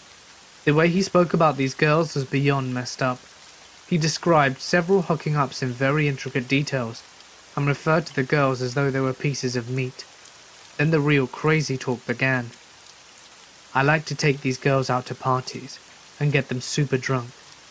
I take care of them at first, help them to their bathroom, hold their hair back when they throw up. Then I like to pull them back and shove them in their vomit, kick their face in, spit on them, and tell them to go kill themselves. These girls, you know, they're so dumb." If I hadn't been so shocked by the words he just said, I probably would have said something like, "What's wrong with you, you disgusting piece of shit?" But all I could respond with was a stare equally as emotionless as his. I think he found that intriguing, maybe a little comforting, maybe a little attractive, because the rest of his trip was spent in my presence. He would often talk to me about how I was different, how I wasn't like other girls, how I didn't give a shit just like him. He would tell me his stories about belittling and dehumanizing women, as though I admired them. To be honest, I didn't say much because I didn't even know how to respond. He was a maniac, and he really got off on treating girls like shit. We had the strangest level of friendship because I was so disgusted with him, and at the same time he was an attractive person. He was extremely charismatic and had a great sense of humor, and was extremely intelligent. But there was something off about him, and it was only because of what he had disclosed with me that I felt I was able to pick up on it. His eyes, piercing blue, were so empty and cold. When talking about personal topics or tragic events, he never missed a beat, with a sympathetic reply, but it was so disingenuous. I discussed the topic with my roommates, and we came to the conclusion that Brett was a sociopath, a narcissistic sadist, or some other type of psychopath, and with no matter how attractive, we should all stay away. After the camp ended, I never thought I would see him again, and he would simply be a creepy story to tell my friends. However, that was not the case. My final trip of the summer, you better believe it, was to accompany my best friend Pamela on her annual trip to visit her dad in Pennsylvania. Somewhere in those wooded forests lurked a monster by the name of Brett. I had no intention of meeting up with him, but I did plan on meeting up with one of his friends, Drew. We had hit it off during camp, sharing many of the same interests and hobbies. He told me that before we left, if I were ever in Pennsylvania or DC, I should let him know, and he would be more than happy to meet up. Although he and Brett hung out at camp, I knew that they weren't friends back home. They were far too different. Drew was a freckly, paper-white ginger who was about 5'10", and about 135 pounds at most. He played video games and hiked for fun. Not to mention Brett specifically told me that he hated Drew. Apparently, Brett believed Drew was trying way too hard to be like him, and this was most definitely untrue. So Drew, Pamela and I go hiking around his town. I don't ask about Brett when Drew mentions him, but my best friend is dying to meet him after everything I told her. Drew says he can invite us to a party, and then we can all catch up. We ended up going, since apparently Pamela thought spending the night making venison jerky wasn't a preferable alternative to meeting up with a crazed individual. The party ends up being something out of a nightmare. Raging college kids and a shit ton of drugs. All the stuff that would make me want to hide in a corner. Pamela was having a blast, and so far I imagined to avoid consuming any of the drinks Brett was shoving in my hand. He was staying way too close to me the whole night, trying to pull me onto him when we sat on couches, grazing my ass whenever I stood near him, and at one point he pressed against the wall and forcibly kissed my neck, before his not date came around and got very pissy with the both of us. I hid from him for the rest of the night. Eventually, the party began breaking up because someone got wind that the cops were coming. Drew was rushing me to the car, but I couldn't find Pamela anywhere. I looked in the bathroom and found Pamela flipping her shit and dragging me to the tub. There in the tub was Brett State. She was surrounded by vomit, and her face and lips were palish blue. The both of us began freaking out because she wasn't breathing. I called Drew, and he raced into the house, and the three of us dragged her out the front and called an ambulance. Drew was pretty stoned, but told us to wait in the car, and he would explain everything to the cops since he didn't want to get us in trouble. The cops came and questioned everyone at the scene. The girl was taken away, and Pamela ended up having to call her dad to pick us up.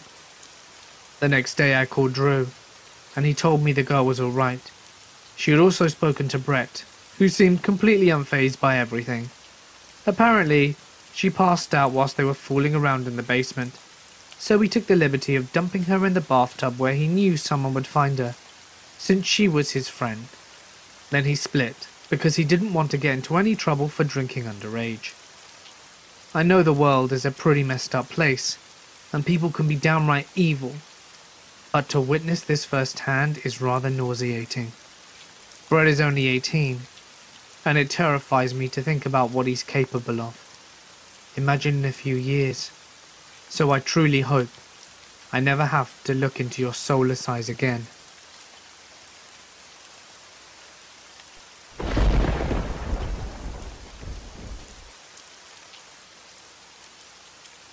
This story takes place in August of 2013, in the mountains of South Oregon. I am a USAF Security Forces airman, in other words, a military policeman. My girlfriend was at work, and as a swelteringly hot day began to turn into thunderstorms, my buddy Nick and I decided to go exploring some back roads and get out of the heat in town. South Oregon is crisscrossed with logging roads, some actively used and many totally forgotten and grown over. Nick and I spent many of our days searching on roads that we knew, finding roads that we did not, and driving for hours into the mountains, eventually navigating back to paved roads. On this particular day, with storm clouds building over the mountains, we set off on a road that we'd never been on before and began the drive into the mountains. After driving for about an hour, we hadn't seen nor heard any signs of any other people in the woods. We rounded a bend into the thick fir woods and emerged into a meadow that was totally surrounded by thick aspen groves. The meadow was perfectly flat and eerily still. We both noticed the strange stillness almost immediately. No birds, hardly any insect noises, no squirrels, and certainly no other people. On the far side of the meadow, right at the edge of the tree line, there was a picnic table. The table was very odd, however. It was painted a bright orange and was much larger than a typical picnic table in a pub. Remarking on this, Nick drove through the meadow to get a closer look. I remember being apprehensive as we approached. The whole scenario was exceptionally strange. The overall silence of the aspen grove was unsettling. Also, it was nearly impossible to see far into the trees, as aspens grow extremely close together. When we parked by the table, I hopped out the passenger seat of the truck to check it out. I'm not very tall, only about 5'5", but regardless, the table was ridiculously oversized and practically unusable. The seats were nearly at chest level, meaning I would have to climb up to even sit on them. As I was looking at the table, Nick called me over to the truck, and I noticed that he was looking back into the aspens. At first, I couldn't see what he was looking at, but then I noticed a splash of colour that was completely out of place in the thick trees. A small, one-man tent was set back in the trees, about 50 feet away from this strange table. I had an initial feeling of dread hit me, and felt certain that there was someone in that tent, and if we could see the tent, they could undoubtedly see us.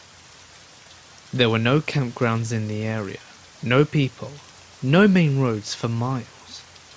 Surely someone camping so remote would be, well, at the very least, a strange person. However, as we observed the tent, we didn't see any movement, nor hear any strange sounds coming from it. Nick suggested that I call out. I didn't want to, but I did. "Hey, anyone in there?" There was no reply. Feeling completely on edge, Nick and I thought about driving away and leaving this strange area. But we began to fear the worst. What if there was a body in that tent? What if somebody had gotten kidnapped? Foolish, I know, but we thought it just the same. After some debate, we decided to have Nick turn the truck around to drive away from the campsite, should there be any need to leave in a hurry. He would be waiting at the wheel, my heart pounding. I started walking through the trees towards the tent. I was totally keyed up, with my senses on full alert. When I reached the campsite, several things struck me as odd. Backpacks were scattered all over. No fire had been built, and no wood collected. The tent, oh the tent, it was literally full of backpacks and women's clothing. Full of dread, I turned to leave to tell Nick what I had seen. As soon as I left, I heard Nick begin to yell, "Let's go, let's get out of here!" Not knowing what he was yelling about, I ran back to the truck. When I broke out of the trees, I saw a beat-up old Ford Taurus on the road, blocking us from leaving the meadow. I immediately leapt into the passenger seat, and Nick floored the gas pedal. The car was occupied by 2 men, and the third person was laying against the window of the back seat. As we drove across the meadow, the driver attempted to block us from the road, but Nick drove around them and accelerated the way that we'd come from. I looked back and saw the car attempting to turn around on the narrow road. Nick drove like a madman, and though I was honestly terrified that they would catch up, we hit the highway without seeing the car again. I still don't know if the person in the back was male or female. I called the state police and they promised to send a trooper out to check the scene.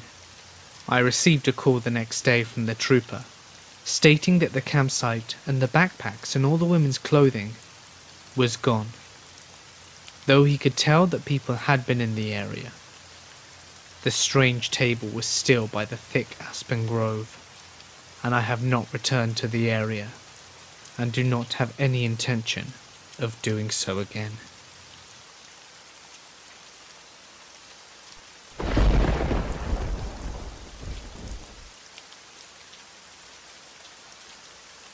Every summer since I was 4, my nana took me and my sisters to California. I always loved going, since she had a pool and let me drive around on her golf cart. I blamed teenage angst, since I was turning 15 that summer. But I threw a huge fit to my mum over going. I had just gotten a boyfriend and didn't want to go long distance for a month, and all 3 of my younger sisters were going to tag along, meaning that I had to babysit. Mum put her foot down, told me to suck it up, so obviously I was going to be a pretty pissy teen the whole time. So in the beginning of June, we loaded up in Nana and Papa's van and headed off. I live on a small coastal town in Oregon, so the trip was going to take around 2 days to get all the way down to Palm Springs. Looking back on it, I was totally miserable to be around, picking on my sisters, ignoring my grandparents, huffing and puffing the entire time. So, I really didn't blame them for what they did. A day had passed since we finally made it to the rental home, when my mum called all of a sudden, excitedly, telling me that since I was older, I was getting a chance to travel, that is fully paid for, and that I should be grateful. I interrupted her saying, "We go to Cali every year, so why is she so stoked about this trip?" "No, kiddo. Your Aunt Pat is flying you out to stay with her for the next 2 months. She's paying for all of it. Isn't that so nice?" I was so confused and just stood there listening to her ramble on about the trip. And then I got pissy. "What do you mean 2 months? Doesn't she live in Texas? Why am I going to Texas?" I was livid. Well, turns out that Papa had grown pretty tired of my teenage moods pretty fast, and rightfully so, and complained about it to his sister, Aunt Pat. She told him to send me to her, and it would be a good experience for me, all expenses paid. Nana and Papa didn't seem to have an issue with it, and neither did my mum. I, on the other hand, saw plenty. My first thoughts were of my boyfriend back home, naturally, and being bored and alone in Texas wasn't looking like a fun option either. I begged and begged my mum to let me stay in Cali, but she insisted that I had to go on a learning experience. So the next 2 days I was completely sullen, until I was dropped off at the airport. It wasn't until I was actually boarding that I realized I hadn't seen my Aunt Pat or her husband Rick since the age of 7. The only form of communication I had with them was the annual Christmas card with the attached $10. To be honest, I didn't even remember what they looked like. I tried texting my mum at a last-ditch effort to get out of it, but nope, the plane ticket was paid for, and I was already boarded. She argued back that I was exaggerating, that it was my papa's sister, so I would be fine, and to quit complaining or she'd cut my phone off completely as punishment. So I strapped up and flew to Texas. I didn't get to the airport until late, and was worried that they had forgotten about me. I get to the waiting area, and even though we were the only people there, save for one old Latino man. They were waiting with a sign plastered with my name on it. I gave a meek smile and a wave, and they ran up excitedly, asking about my flight and whatnot. They were an older couple, older than I thought they were, with matching grey hair and oddly tall. They were both dressed like tourists, with a Hawaiian dress shirt and khakis, and Rick had shades on with a safari hat, even though we were inside. I figured that they were just weird old people and brushed it off. We arrived back at their house, a really nice one, in a rich senior living area. Aunt Pat showed me around the house, and led me to the spare room which I would occupy, and left me be. I instantly called my boyfriend, let him know that I landed safely, and told him about the flight and how weird my relatives were. Since I was off on my sleeping schedule, I ended up sleeping until noon the next day. I groggily rolled out of bed and walked downstairs to grab some breakfast, and I was met with a note on the fridge, explaining that they were both at the store and would be back soon. I ate, got dressed, and waited. They pulled up shortly after, and whisked into the house with a huge bag. Auntie Pat handed me the sack, and grinned. We got you a little present. We're both just so excited you're here. I opened it up to reveal a hideous star-spangled banner dress and an accompanying hairpiece. It was so horrendous, but as rude of a teen as I wasn't point-blank disrespectful. I gave them both a huge smile and thanks. Rick pulled out the dress and let it unfold in all its glory. We walk in the summer parade every year, and we want you to walk with us. Our roundabout is the flag theme this year. Why don't you go and try it on? Make sure it fits. Weirdly, it fit just fine, much to their delight. The parade was in 3 days, and until then, we would do sightseeing around Texas. For those 3 days, I was completely ill-tempered. Everything they were doing was making me want to scream. I was so annoyed and irritable. They drone on about one thing, argue off tangents about another, that my teenage body did not want to keep up with. Waking up very early to go on snail-pace walks, quick to bed at night, with no TV. Just basic old people lifestyle. But to a teen, it was hell. All of the tourist spots they took me to were very bland, and I was not in the mood to be appreciative. Whether they were starting to get annoyed with me or not, they never showed it. I wouldn't have cared if they were anyway. I figured they'd just send me home early if I did get on their nerves enough with my moodiness. So the big day comes around, and I'm garbled up in my outfit ready to die of humiliation. The parade was pretty long, walking about 3 miles through the neighborhood. I half waved and fake smiled the entire way through. Then followed the giant barbecue, which went on until late at night. Aunt Pat told me to stick close to them and not to wander off since I'd get lost pretty quickly. After about an hour of being glued to them, they started to keep less of an eye on me and focused on their friends.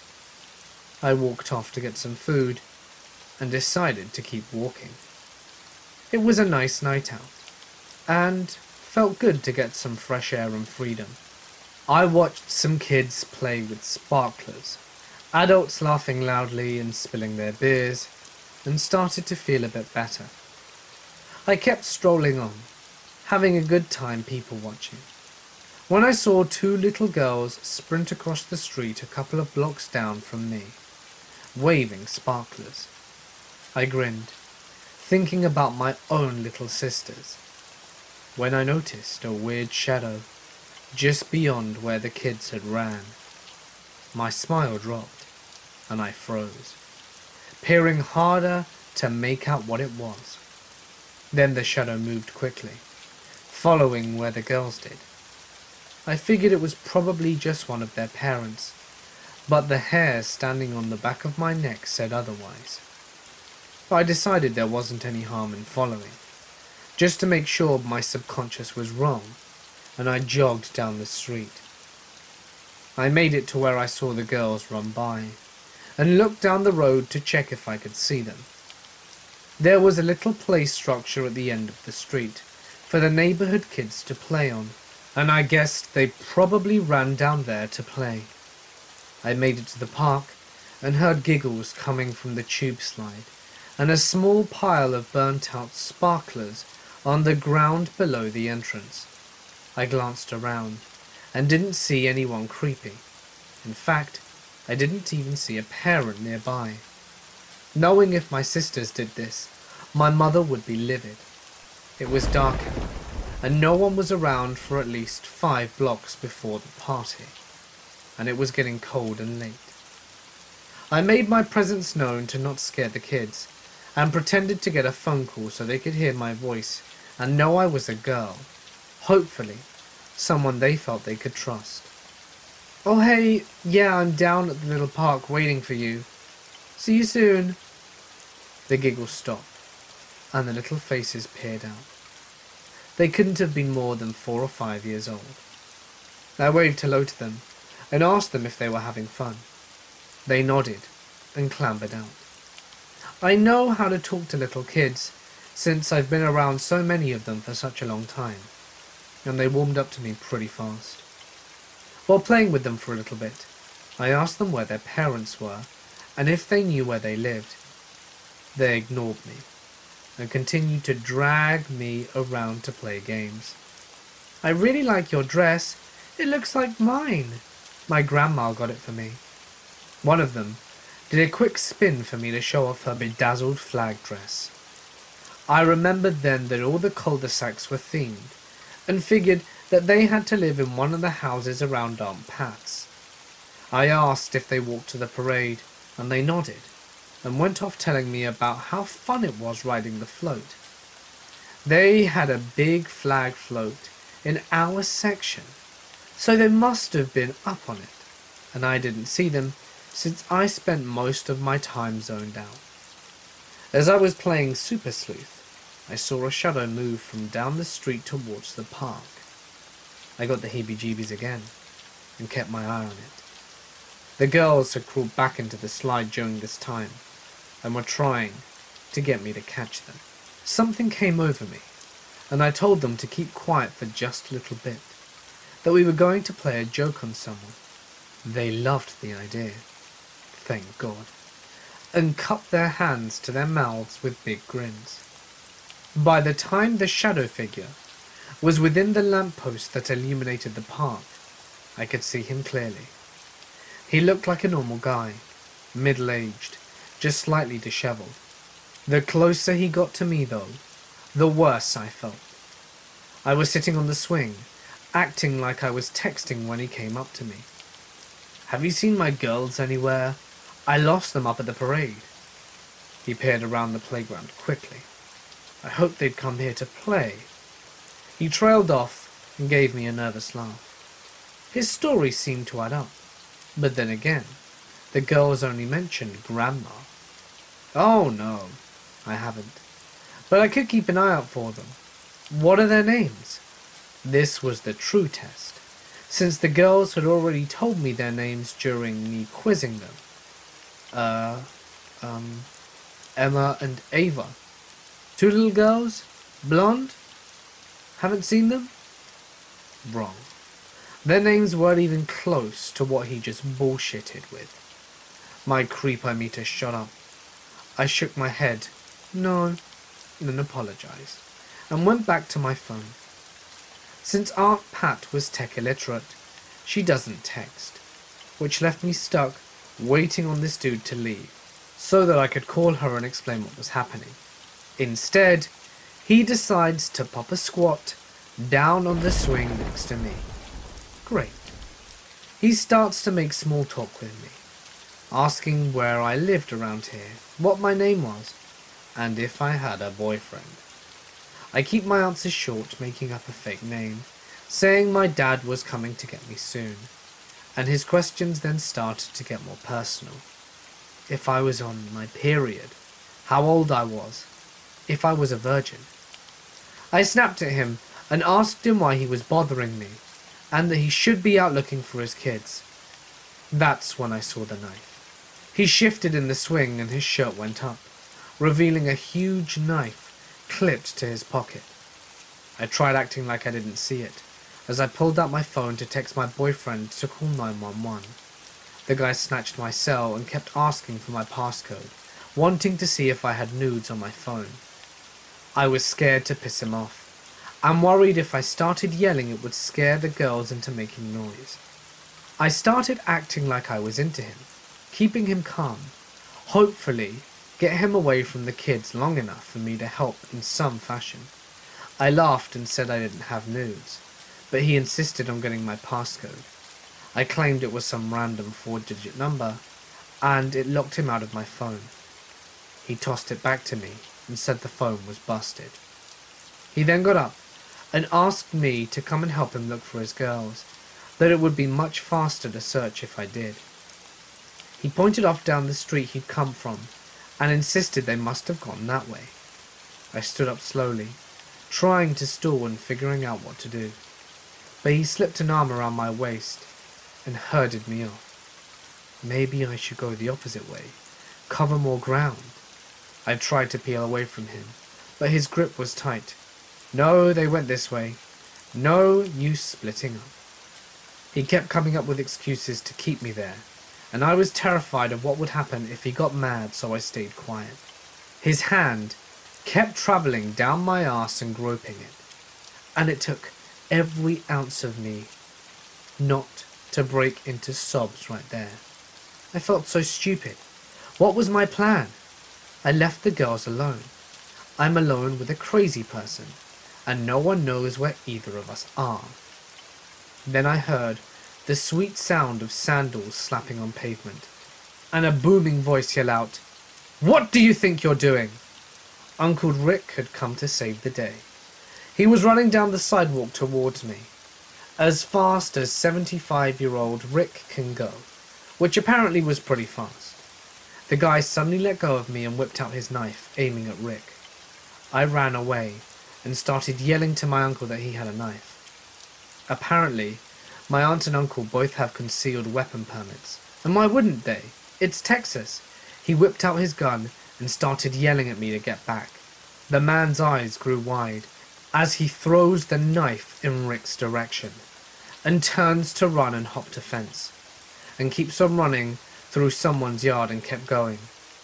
Rick lowered his gun and ushered me to him, and I started choking out what happened between sobs. He kept his cool the entire time and wrapped me in a big bear hug. We went back to the park, and I crawled inside the tube and found the little girls curled up at the bottom together, asleep. Rick called Aunt Pat, and I woke up the kids, congratulating them on staying so well and quiet. We all climbed out of there when Aunt Pat showed up in her car. I got a good lecture from her, and so did the girls.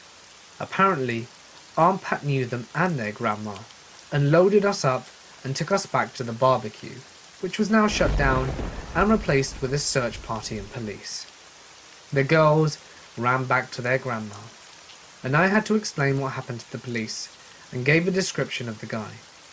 Turned out, they had multiple calls on him for hovering around the playground and following kids home from the bus stop. They were surprised when I said Rick hadn't shot the guy, just scared him. And the cops turned to my uncle and asked why he didn't, and Rick gestures to me. She's from Oregon. Didn't want to make her liberal ass shit itself. The next day, Aunt Pat woke me up early and drove me to a gym, where she then paid for a trainer to give me self-defense lessons for the rest of the time I was in Texas. After the incident, I was much less of a dickhead teen, and did a 180 on my mood. Aunt Pat didn't even call to tell my mum, saying there was no point of worrying her if we handled it. I don't know if they ever caught the creep, but I definitely have the skill set now to handle him, if I ever run into him or someone like him again. I just hope I never do.